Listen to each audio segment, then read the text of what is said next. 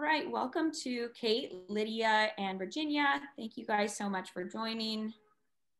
You are here for the webinar on perfecting your sales process and mastering the art of the close. You are in the right spot. We are just going to give people a couple minutes to get in here and get settled. I was telling Felicia that it is really nice here in Chicago. So it's always hard to get people on these types of things when it's nice weather. And she said that it's really nice where she's at too on the East Coast. So want to make sure that if anybody is out having a nice walk, they have enough time to come in and to soak up this content. So we'll give just a couple minutes and then we will get started. Got a couple more coming in right now. And then feel free if you guys want to come off video, if you want to keep your video on, whatever's comfortable for you. It's nice. Nice to see everybody. I see Virginia and Kate, and Mike Reeves is on, not showing, but I just got my vaccine today. So I got my shot. So one more to go. Yay, I know. It's exciting. It's emotional. I know I got mine on Friday. So I also got a little emotional too. Oh, good. Good. Well, they're saying, I just heard the like vaccine to vaccine people can start hanging out soon. Yeah. So, and then, yeah, it's going to happen soon. Yeah. We'll be back in action. All happening. Awesome. All right, guys. Well, I am going to just kick us off to get started. There'll be a couple more people trickling in here, but thank you so much for joining us. I'm Stephanie Gary. I am with Cultivate Advisors. I'm the relationship manager at Cultivate. We are a small business advising firm. So what we do is work with small business owners to help them grow and scale by increasing revenue and profit, but doing it in a sustainable way so that they can really enjoy their entrepreneurship ride and journey that they're on. And we have partnered with HAYVN co-working community to bring you this content on perfecting your sales process and mastering the art of the close. What we've done is a two-part series. This is part 2 of the series. The last one we did 2 weeks ago was on how to find the best CRM for your budget.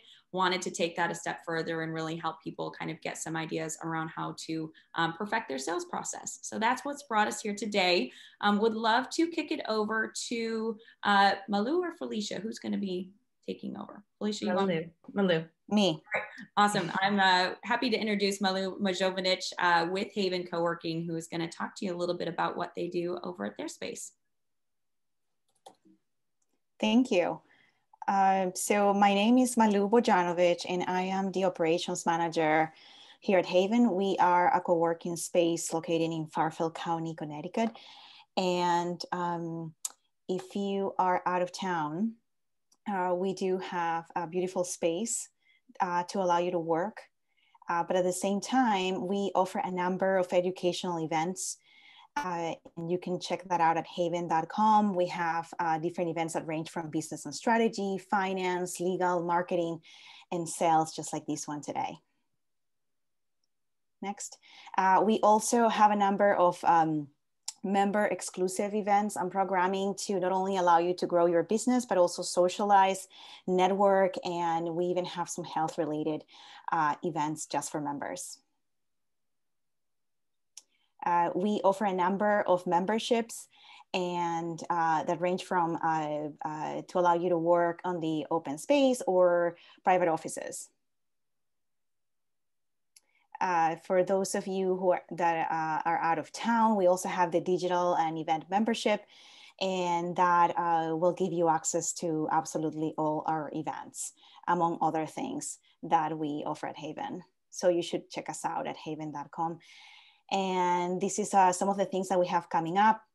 We're going to be talking about Clubhouse on the 11th, social media strategy on the 23rd, the art of the pivot on the 25th, and content strategy on the 30th. So really great programming that we have coming up. So we encourage you to check us out at HAYVN.com. Thank you. Perfect. Awesome. Thank you so much, Malu. And something I forgot to say is, everybody, if you want to put where you are joining us from into the chat, just to get a little bit of conversation going, let us know where you are coming from. And now I'd like to introduce Simone Ashkar, who is our VP at Cultivate, and she is going to be leading us through the content today. So Simone, go ahead and take it away. Awesome. Thanks, Stephanie. Excited to join everybody here, kind of focusing in on perfecting your sales process and mastering the art of the close. So as Stephanie has already graciously introduced, my name is Simone. I'm excited to be here with Stephanie and all of you.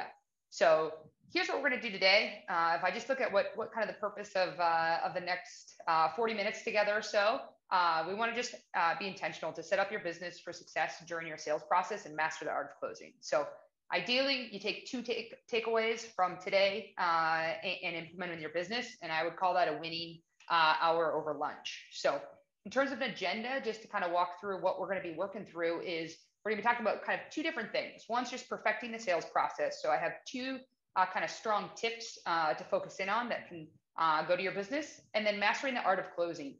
We're going to talk a little bit about objection handling and what the difference of being on the offense versus the defense is as you work to close clients or customers. So general expectations, just for everybody to see, is the chat function is live, and as I'm sure you just have used. If you have questions, throw it in there as well, because Stephanie will manage the chat. I'm not always good at multitasking, so I let her do that. But then after this, don't worry too much if you're trying to write things down frantically.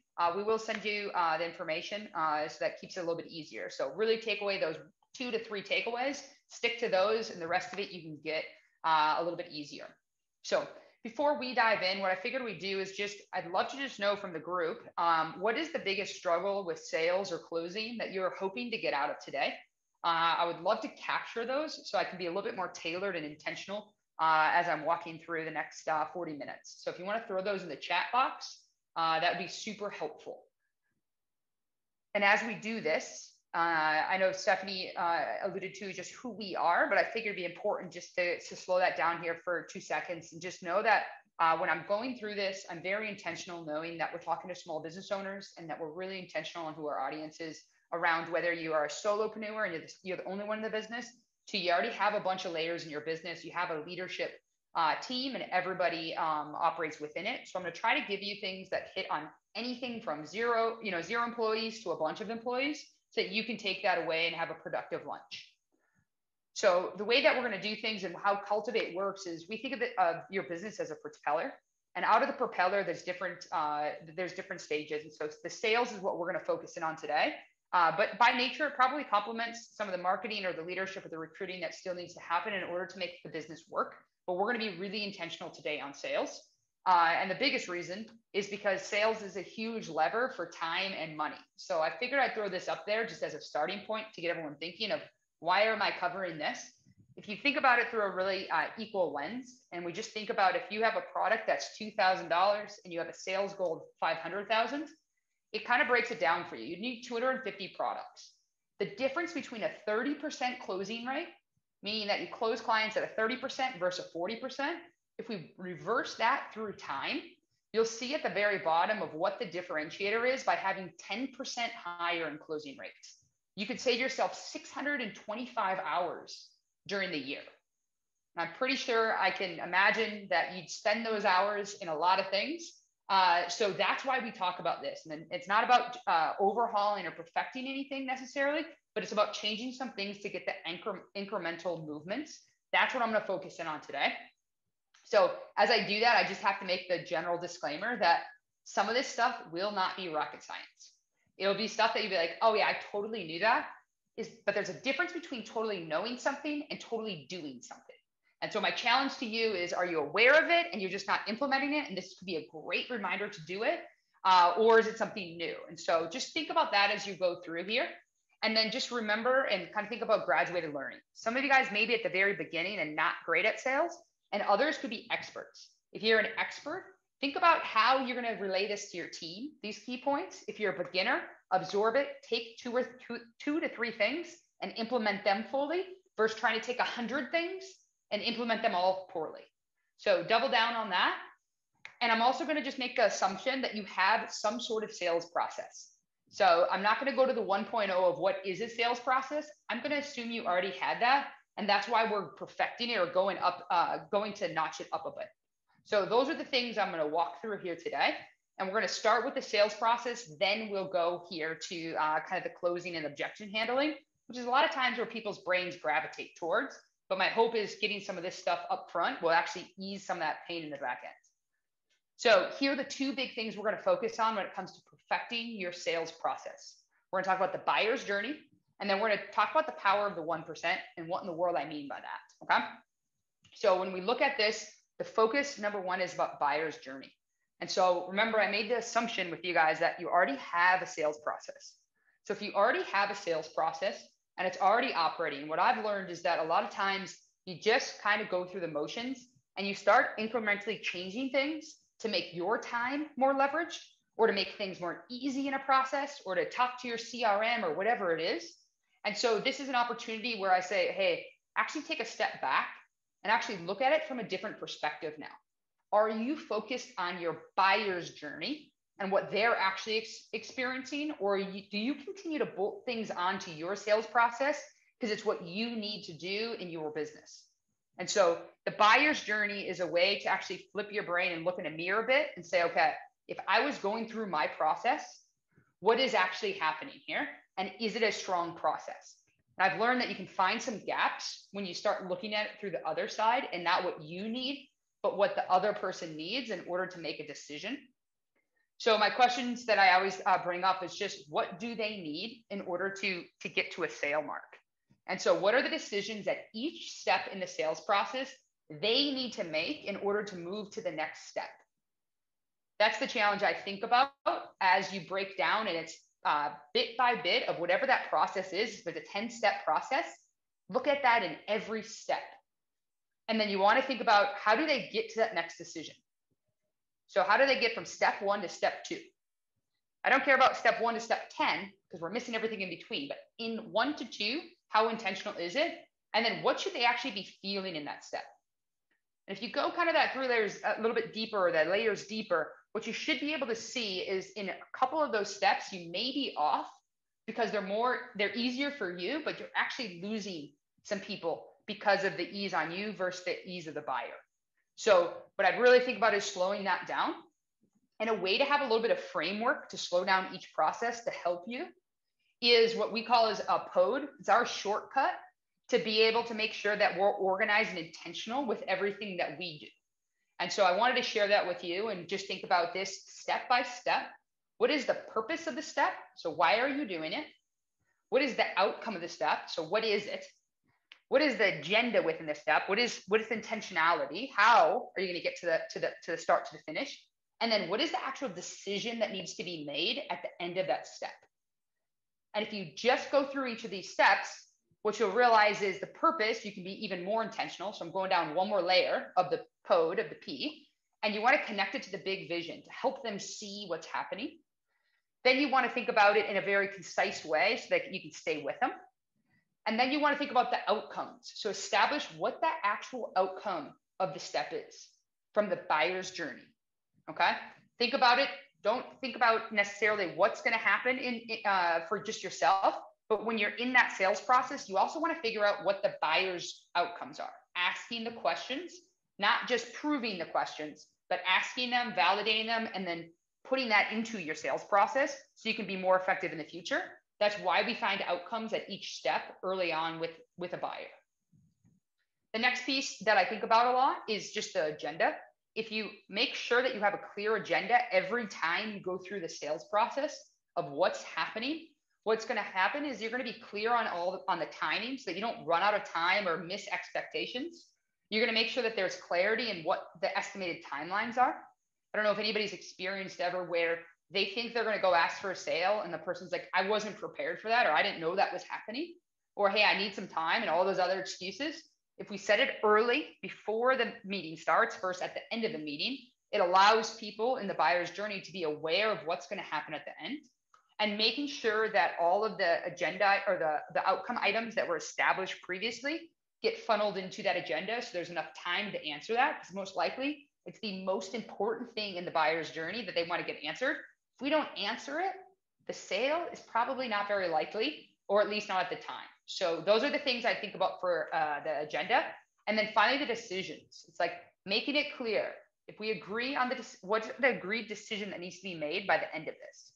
So keeping that filter on tracking, and then making sure that you manage and look at the metrics behind it, you're going to really help yourself say, hey, 7 out of the 8 of my process is awesome. I keep losing everybody here. It's going to allow you to identify and say, okay, well, it's because this decision's too steep, or I'm not actually asking for a decision in this step, and it'll allow you to break that down a little bit. So that's just my general rule, is just in the sales process, define the code, and then make sure you're asking the questions and determine what step you're in that buyer's journey. And if you do that, you'll probably tighten up and make your sales process more impactful by just flipping it on its head and looking at the buyer's journey. So that's my first action step. And then my second piece of focus is just talking about the power of the 1%. So I started off this presentation by talking about the saving of time. What would you use 625 hours for? Well, if we think about those powers of the 1%, sometimes we take big leaps and say, like, we have to overhaul something. I'm just talking about the little stuff. So I'm going to give you some examples of why little things add up in a sales process, and then wrap it together.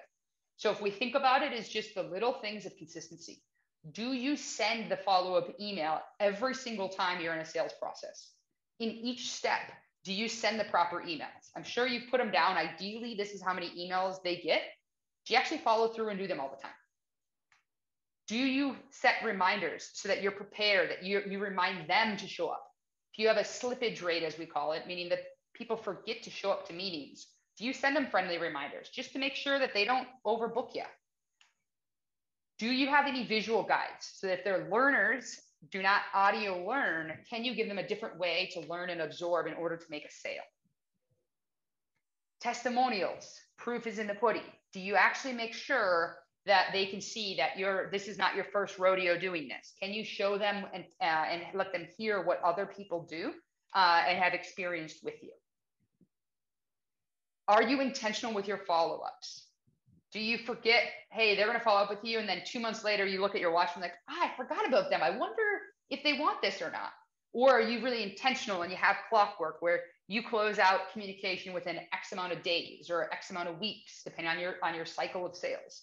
And do you have that set up so there's a routine and a system?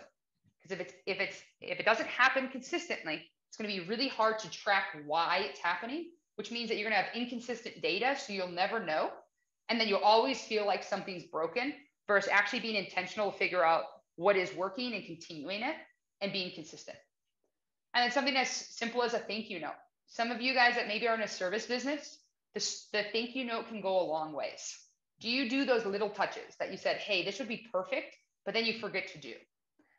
So I want you to think for yourself in your own business is like, what are those little things that you've probably plotted out once that you may have forgotten about, or maybe haven't plotted out? Could you think about that wish list so that if everybody had that happening, could that make a change?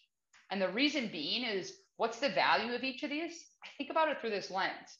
Maybe because you send emails all the time more consistently, you get a 2% increase in sales. Then the reminders, another 2%, because those people would have never showed up if it wasn't for your reminders. So you caught a couple extra people throughout a year. The testimonials, one person decided to make a decision because they read a testimonial they were blown away by. But again, that's one more sale in the year that you didn't originally have. Same thing with timing of follow-ups. You're more intentional and you're regimented and you're intentional, so you actually know what's happening. Thank you notes, same way. Maybe you make a personal phone call to make it happen. But heck, now we're 10% of an increase. These little things that we just did, I have so much confidence that they're less than 625 hours worth of additional work. So that's the intentionality of what are you doing to incrementally grow by doing the details. And then you may be thinking or looking at me and saying, yeah, if perfect world, if I had all the time in the world, I would do this. But I run out of time, my life gets busy, my business gets busy, I just don't always do it, right? Here's what I'd recommend. Identify what needs to happen and make one of 3 decisions. Automate the steps. So emails, reminders, all that stuff can be automated. And then it's just a reaction. Zapier is a great way to do it, where it zaps one thing to another. It makes it all work electronically versus through you. And if you're like, well, this isn't an automation type thing, then delegate it. Get someone else to do it on your team. Get a virtual assistant to do it. Somebody else, but have it happen. And if those two things don't work, then leverage it. Spend some block scheduling where it's like, okay, in these blocks, I'm always going to get all these things done proactively. So for the next 100 sales I make, I'm always going to have these things pre-stuffed. If you use physical stuff, it's a great way to have I used to do what we call like a stuffing party, and I'd get all of the things stuffed. So I had 100 proposals ready. So then when I went to those meetings, it was grab and go versus, do I have all the paperwork? Did I remember how to print this out? And it was just ready to go. So something very simple to be able to leverage that or use parties can help tremendously. So that's my power of the 1%. Get those little things lined up, figure out then how they get executed so that 100% of the time it's happening. And so if you do that, you by nature will increase your closing percentages. So that's my process of things, of just how to increase and perfect the process. Because my anticipation is at one point, you probably looked at your process and said, this is perfect, but then you forget to go back to it. You forget to track it to actually make sure it's happening the way that your vision had it happen initially. So that's my recommendation here of the top 2 things to really dial in here. And so I'm going to switch over then. And a lot of people probably have been thinking to themselves like, okay, I wish if I do have all this, most of the time, it's just I get to the end and they ask me these questions, or there's these issues that pop up. How do I handle them? Like I always get caught off guard. So I'm going to put 2 simple focuses around objection handling that I'm really actually going to dive into. And it's going to be around the offense and the defense of objection handling. And so if you don't have any idea what I'm talking about, offense versus defense, I'm going to give you this little analogy here. Scoring a sale is awesome. Win it early, not late, right? This is offense. Oops.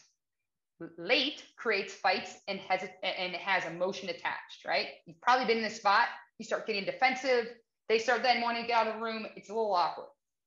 So we're going to look at both sides because they happen, but we're going to focus on the offense and the defense. And I'm going to pull those 2 apart because my feeling is we can get less defense if we get really good on offense to score early. So let's talk about this offense, and let's talk about the idea of surfacing objections versus waiting for objections.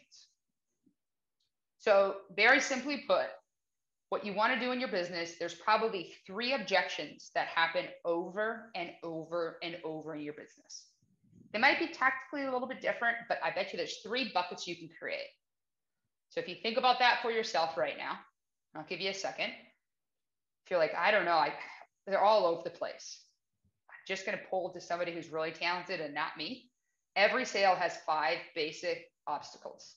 No need, no money, no hurry, no desire, or no trust. Zig Ziglar said it best. These are the 5 basic obstacles that you face in your business. You might have little things that attach to it, but these are the roots of what it goes back to. So if you could pick the top 3 on the list, what's going to happen is you're going to be able to be way more intentional at being offensive against it, or teaching your employees how to be offensive against it and baking it into your process around the corner. So to surface, what we're going to want to do is we want to ask direct questions early in the sales process to start the conversation. So we're not going to wait to the end to do it. We're going to pepper it through. So an example of that is, let's take a common objection. The service is too expensive. These would be proactive, direct questions to ask to get the feelers going. Have you purchased this service before? If we find that out, we're going to be able to start narrowing in on their experience or what their expectations of cost are. What are you expecting this to cost? Right? Then we figure out if we're even going to be in the ballpark, or to build value, or what we're going to have to do in the future based on what their current perception as a buyer is. Do you have a budget set aside? How much? Find it out early versus at the end. How do you perceive value or measure return on investment for this service? If you ask that early, you're going to be able to be a little bit more proactive in what you do. So when you think about this, when you put it in without context and just early in a casual conversation at the beginning, they're not realizing they're giving away the nuggets that are going to help you close later, but you're going to be able to collect them. And I always think of it as like this, you're a squirrel and all you're doing is want to collect all those little nuts so that at the end you have a big pile and yet you're able to then make the sale. That's kind of the mentality here. So another example, just to put that out there, is a common objection in a business could be needs time to think. Same idea. What are some direct questions to ask? By what date will you need to purchase this by? So that you can get a landmark in order to create urgency. How will this date, or why is this date important to you? Figure out why it's important. That'll build some urgency. How do you think a delay in your decision could alter things from either side? So an example of this, right? If you figure out they need something by a specific date, and we are upfront and we say it takes 6 weeks in order to get to you, and they need it 6 weeks from now, it's a pretty easy way to connect the dots. They're going to have to make a decision quickly. And if they don't, what will that do for them and have the feelings attached to them versus issues with you? Are you open to making a decision quickly upon getting all the information needed? Find that out early, it's easier later. So these are all types of things that if you're training a sales team or just training yourself, you can think to yourself, okay, I have these common objections. These are my issues. What do I do with them? And so if you do that, and it's easy to be direct early because there's no context to it. Hey, have you thought about a cost around the service? It's easy now versus at the end when I'm already showing you a price and asking like, whoa, haven't you thought about that yet? Very different tones that can happen and very different perspective that can happen. So remember, it's easier to do this up front and early in a sales process to collect the information than do it reactively after they've already made a decision of some sorts. So I know it's easier, like anything, said than done. It's not always perfect to get this information, whether it's tough on you asking it because you're new, or maybe it's a tougher client or a tougher customer, or there's more layers to it, so you can't see it all the time. It's probably important to know some of the defense too. So if I look at the defense and I say, okay, well, what are some important things to be really good on defense in sales? I'm going to give you one of my techniques, which is called llama with only one L, that hopefully will remind you and keep you organized in a process to make it happen. So this is how llama works. This is reactive, remember. You're going to listen. You're going to acknowledge. You're going to make a statement. And then you're going to ask a question. And that's the process of llama up front. And this is a way that you can get in front of people once you're behind in order to understand an objection handle. So an example of this is you're too expensive, right?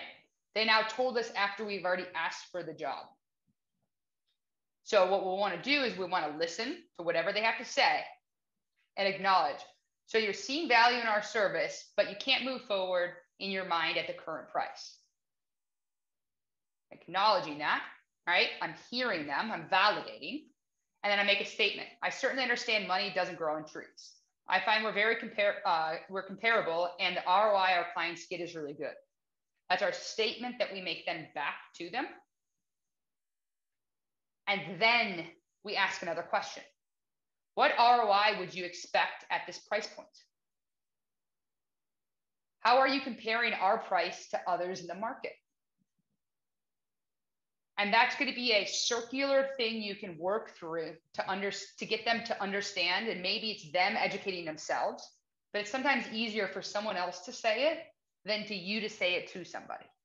So them acknowledging and realizing, oh, I guess I never really thought about it, or I don't even know what the price is.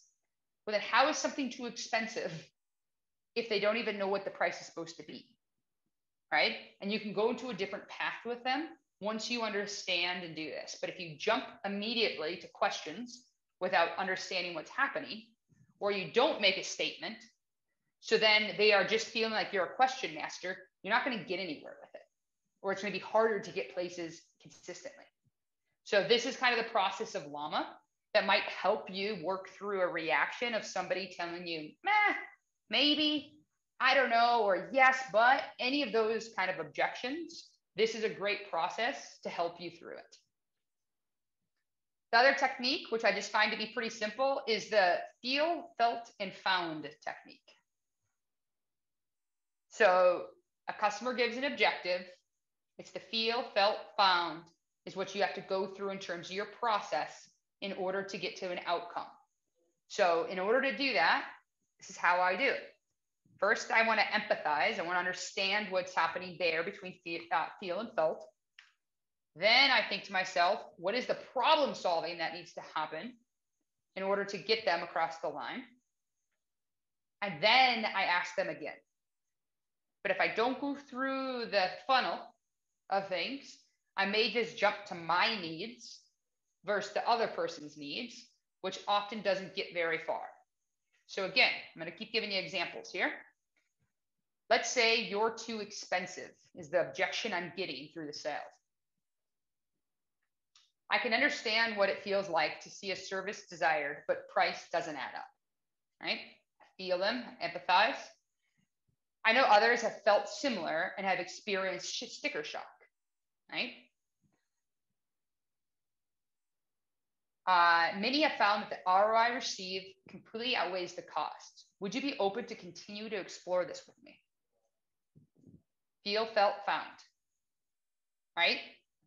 And so what that will do is it'll reopen up a conversation or a willingness to have a conversation by using some of that language to get back to that problem solve and get through the process to get to your yes. So those are the kind of the cycle that I always think about when it comes to the reactive or the defensive mode through things, okay? And so my other piece that I like to slow down with, I'm just going to give you 3 tips that didn't quite fit in my box, but I think are important to work through. So one of my number 1 tips I always give anybody who does sales is stay quiet when you're handling. So have you ever been sitting down with somebody and you ask for the order, right? And then there's that pause. Gets a little bit awkward. Nobody likes silence. My biggest tip to you is zip the mouth. Do not say a single thing, no matter what. I have seen the most dramatic of these sitting in a kitchen trying to get an estimate to paint a home. And I was sitting with somebody who was about to peep, and I kicked them under the table to make sure that we were staying silent, using my own philosophy. And then we sat there just awkwardly for 2 minutes as the person processed. But that's what they needed. That was the buyer's journey in order to make it happen. And after the 2 minutes of the most uncomfortable silence, we got the sale. I don't know necessarily what he was thinking. And at the end, I didn't really care as much, right? But I had to sit through it. And also then what happens is I'm not throwing in a potential objection for them to piggyback off of in order to get out of something. I need them to come to the table and make a decision. Yes, no, or let's have a conversation. I can't be leading that. So simple, but incredibly important, because silence is awkward, and don't talk yourself out of a sale. Tip number 2 that I always like to make sure I slow down on is objections that they give you mean help. Help me. Doesn't mean you're wrong. Doesn't mean they're right. But if we try to actually just solve to help them, we will get farther and get more out of our sales process. At any point when you try to win, this is what will happen. You will create a lose-lose and hurt the brand.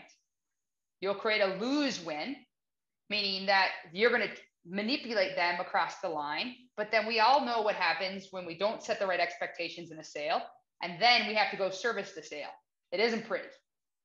Or the other end of things is when the customer, the client wins, and then the whole time you're mad because you're losing money or margin, or it's not the right time. So it just is frustrating on your end, and you may hurt then the service of things because of the frustration. None of that is good. So you want to work to solve, to get that win-win partnership so that everybody moving forward is serviced properly, they have the right brand experience, and you can go through your sales process. So remember, objections aren't bad. It's just about asking for help. And our job as the expert in the sale is to provide that help and to solve what they need. And my final tip that I like to sit on and slow down here on is just what it actually means when someone speaks, okay?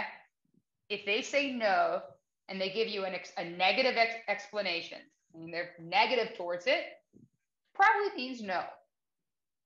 But if they say no, but they say, but I really like you, and you know, you're such a nice person, and I really enjoyed this process, just understand that's actually an objection. You can actually go solve that through some of the tactics we've worked through, and it's worth it because you have a piece of trust that's built through your character and likability, but you're missing on something that's making them want to go deliver this with you. And remember, the objection is just them needing more information. So seek to understand, what do they actually need in order for us to partner together to move forward? And if it's truly the benefit that they're going to get better and they're going to win and you're going to win, solve to get that win-win situation. Don't cave or give up because it's hard, because if you do that, remember, you're going to set future you up for much harder. And vice versa, if you go and win and don't let them have their voice, they're not going to be comfortable entering that partnership, which also then makes for distrust or potential issues down the line. Then inevitably is just going to cause you way more time in the future. So spend the time up front, go through the discomfort or the silence or the seek to get on the same page of things. Because if you do that up front, you'll be much stronger on the back end and the consistency of things. So those are my 3 kind of off the cuff tips here that I always recommend when it comes to going through sales. So before I fully wrap these things up, what I want you to do here quickly before we go into any kind of questions is I want you to think to yourself on this laundry list that I just gave you, whether it's through your process or it's through your closing, how to close through objection handling. I want you to just capture 2 things in each bucket that you could do better in your sales process to be more consistent, to be more effective, or to be more intentional. If you can grab just 1 or 2 things, you're never going to implement the list of 400. Put those down on paper or shoot them in the chat so other people can see them to stir up some of their ideas. And usually that's the best way to start getting tightened back up in your sales process to continue to be effective. Because remember, 10% more can mean how many more hours? And I encourage you to go run that math for yourself, because it'll be worth the fight to figure out if you have to automate, delegate, or just leverage or get better at, and it will go a long ways. So in the end here, if you're like, there was a lot of stuff, I didn't get to write it all down, remember, that's no problem. We will hand out the deck in order to help this go. And we're also going to get some sort of free resource to help organize you within that deck to make happen. So if you're thinking to yourself, if I get this deck, I'll generally know what's happening, or hey, maybe the resource will help, but I probably need some help getting to the actual implementation. Like, I'm always good at putting things on paper, but I could use some help on figuring out how to get them to action.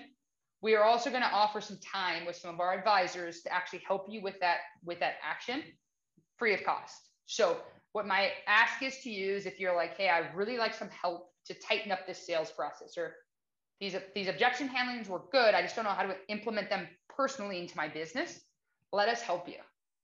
So what we're going to do here is 2 options. One is just to have Stephanie, just email Stephanie directly and she'll help you and get that set up, and she'll have a conversation with you.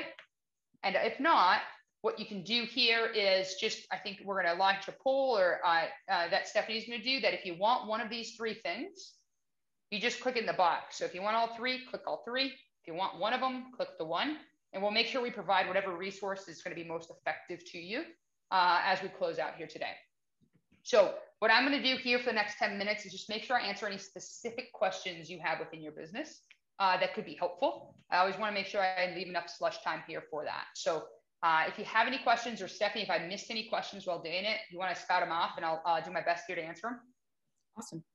Yes, thank you so much, Simone. That was fantastic. I really appreciated all of the things that you covered. There's a lot of good reminders in there. So like Simone mentioned, we will be sharing all of these resources with you guys. If you want to just book a call with me and you want to sit down with one of our business advisors, I put my calendar in the chat box, or else I'll just send you an email afterwards. Looking at some of the questions that popped up, we did have one, and Kate, who is joining us today, she is an interior designer, and she was curious when would be the ideal time to send thank you notes, like thank you for hiring me as your interior designer. So what are your thoughts on that? Yeah, I think there's probably two things you could do with a thank you note. One is if you use it on the back end when you already have a sale happening, it could be a great way to be able to add things on the future, or start the relationship off right in order to get more out of the relationship, so that you can actually increase your average sale, so to say. So that could be a great way after. But I would actually think about it up front. Like, what are you doing? Is it through a consultation? And whatever that consultation, that estimate, that whatever that is in your process, where you either sit down with them or you spend a little bit more time, right? I'd say like anywhere over 30 minutes. That's someone taking a fair amount of time out of their world. If you give them a thank you note, that could be the time where they actually are like, wow, this person's really personal touch. And it's that mentality that everything's online these days. So actually like receiving a physical thank you note or a thank you email that's intentional and genuine can go a long ways. So that's probably where I would land on it, to actually increase the amount of people that push them over the line at that step to say yes to you. Mm-hmm. Especially with something as personal as an interior designer, I feel like people are kind of craving that connection with the designer that they choose. So that would be a big one. And then something that I messaged Kate in the chat just for others is that after you do close the sale, you know, depending on what type of product or service you're selling, but use that opportunity in a thank you note to ask for referrals. You know, that's a great time to be like, hey, you know, it's so wonderful working with you. I'd love to work with more clients like you. If you know anybody else, would love to, you know, see if I can help them out as well. So don't be afraid to use that. Obviously, referrals are the best kind of business. So best thank you, right? Yeah, right. We went through handling price objections during this, and how to, so I forget who asked this, but somebody said, how do I recognize if I am being too pushy to the client? Yeah, I think asking open-ended questions versus closed-ended questions can help tremendously to figure out, how am I gauging this? And so a closed-ended question is a yes or no. And if I get a yes or no of something, it's a one-word answer. I can't really read the person very well. But if I flip it and I ask a more open-ended question, so they have to explain themselves, that's typically how I'll figure out if someone's being pushy or not. So one of the questions I ask is like, hey, I know I've covered a lot. Help me understand what kind of questions you have up until this point to make sure that I can actually go and answer them as we keep going here. And so it allows them to kind of think and process, and then I get to kind of recalibrate with them. Or, hey, on a 1 to 10 scale, I know we're early in this, but just how are you feeling? 1 being not very good, 10 being really good, just so I can kind of understand what the seriousness of this is. Like put a scale in there. And that usually gives me a good enough, that if I trial close or I test enough, maybe 2 to 3 times within a process, I won't feel then pushy because I'm so aligned to the expectations they've set and what we're working towards, because every piece of the journey, I'm clear on what the outcome is. Hopefully that answers a couple of it, or a little bit of it. That's a good one. And then Felicia just put into the chat, what is the best way to map a buyer's journey? Do you have some standard formats to use? It's a good question. What I would say is there's 2 ways to map a journey. One is to get a family, friend, or somebody trusted to go through your sales process So you can actually they can experience it from their end and give you true feedback. So that's one way that you could probably get a little bit of mapping without it being you. But then the other way that I think about it is you should be able to bite size down your process. There should be some sort of lead in the door. Then there's first contact.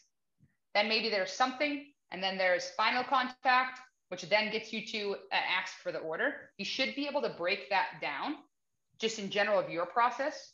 And then once you have that broken down steps, whether that's, I don't know, 4 to 10 steps is kind of, I would say is the sweet spot. You then look at each of those steps and say, okay, what do I need to do in this step to get to step 2? What is the actual only decision that needs to be made? Because it's not the yes, I'm asking for the order if there's 10 steps. It's just willing to sit down for another extended period of time or whatever it is. So that's what you have to break down first. And then it's a lot more digestible to be able to look at the buyer side and say, okay, if I was buying this, what would I need to decide? And then Malu just put in the chat, said, are there any differences in the closing tactics we should keep in mind when handling a lead in person, via email, or over the phone? Great question. In general, like you can see people, you can see reactions, you can see the strength. So there's probably difference that I would be acting if I could not see anybody right now versus if I can see people and read. So I always say that probably the strongest close you'll have is being able to be in person with somebody, because then you can kind of, for lack of better words, trap them into making a decision with you. So it goes from a phone would be my strongest that I would say is a tactic, then to a phone call, then to an email. And then I would, same kind of conversation is like, you don't want yeses and nos until you're asking for the specific order. It's the only time you want a yes or no, unless you're trying to lead up to something. So open-ended questions, no matter what process you're in, whether that's on the phone, in the email, or in person, because the more that they're talking themselves into the sale is the most important thing. So getting that temperature at any point, whether it's on the phone or in person, is great. And then over email, it is tough. It's the only way I can put it. If you're trying to make a sale in an email, and the controllable factors would be, again, making them answer more questions versus giving you a yes or no or waiting for it. So I would turn them from an email to a phone call to optimize your abilities or your opportunities. So my sale would be on an email. Hey, would you be open to having a phone call for 30 minutes to discuss? That's all I would be saying. It'd be never about making a decision. That's probably the best way to go about it. You always want to hear them. Over email is always tough, or over Zoom. Yeah. A lot of misinterpretation. You can misinterpret reading, right, of things, and aggressiveness and all that kind of stuff, or language barriers. There's tons of things that just, there's too many variables. Are there any other questions that people have that they, ooh, here we go. Trudy just said, what's the best way to handle, we need to think about it, and we'll get back to you in terms of following up. Sure. So proactively, what I always want to make sure happens is that you make, you set the stage of when the decision needs to be made. And so what my general rule is, no matter what industry, no matter what I'm in, is like my responsibility through customer service and through my brand is I always get a decision, whether that's a yes or a no. So at the end of this, we'll always make sure we're doing one of two steps. We make a decision, yes or no today, or we set up a time to make a decision, yes or no.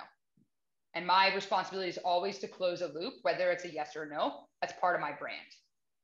And when I say that up front, it makes me feel way more comfortable on the follow-up, so that if they say we need to think about it, it's like, great, walk me through your decision-making process just so we can figure out what's the best timing for a follow-up.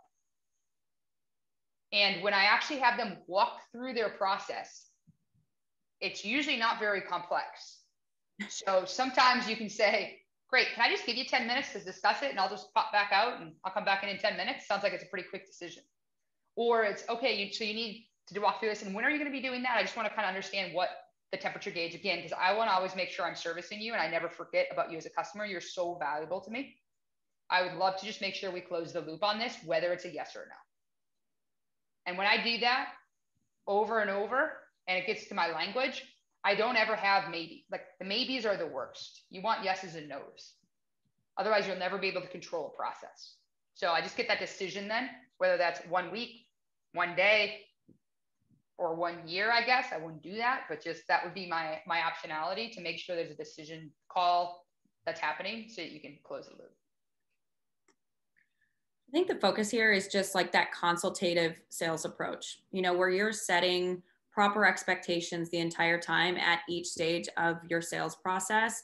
And then, you know, using these open-ended questions to not pigeonhole yourself into these corners, but to just keep, you know, it an open back and forth. That's what makes people feel most comfortable and most vulnerable. And they're going to give you a lot more that you have to work with so that you can be more likely to close the sale. So the more consultative that you can be in it and having that open dialogue, the better you're going to be off. So kind of going back to my lose is that it's easier to do that when you're in person, or just having those kind of set times that you're going to have those conversations over the phone or on a Zoom meeting. So just keep those in mind.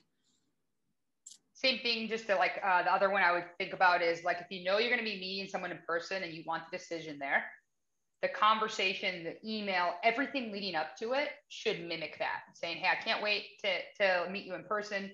Again, the decision that we're going to make is X, Y, and Z, or whatever it is. You say that up front so that they should be already thinking about it.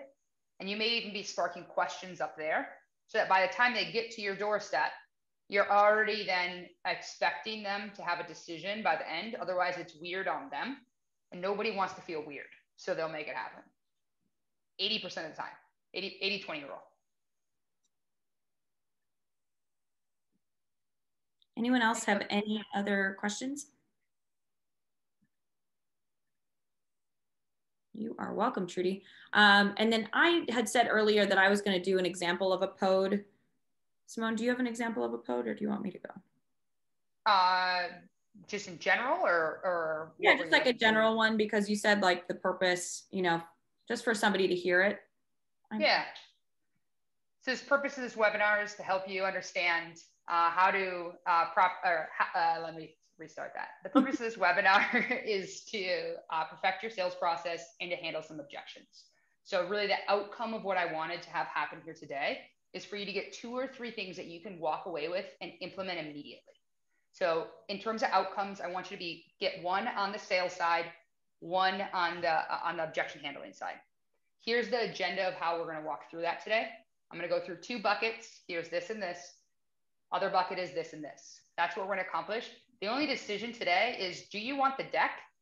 Do you want the tool? Or do you need more help implementing this? Those are you got to make one of those 3 decisions here today. Yeah. So pretty simple. For example, like at Cultivate or in anybody, you know, in any sales process, you typically want to have some form of POD at the beginning of every step so that people know what to expect. Again, just setting those expectations for the prospect so that they feel comfortable. They know what they're going into. They know how much time you have there and what you're expecting out of them. So. Yeah, and you'll probably see if you look back at this, I intermingle decisions and expectations, but POD is an easier word to say than POAE. So it just rings a little bit easier. Awesome. Any other last minute questions before we let you guys go?